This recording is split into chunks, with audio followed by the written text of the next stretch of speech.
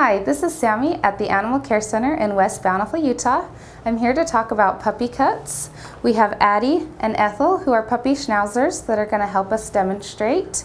Puppy cuts vary from breed to breed. Most puppy cuts are just a longer rendition of the adult cuts. Puppies tend to have softer fur, so they don't mat as much as adult dogs, so it's easier to keep them long and brushed out. It is common for a lot of puppy cuts to be the same length all over the entire body. If you have any other questions or if you'd like to contact us, please visit our website at utahanimalcare.com.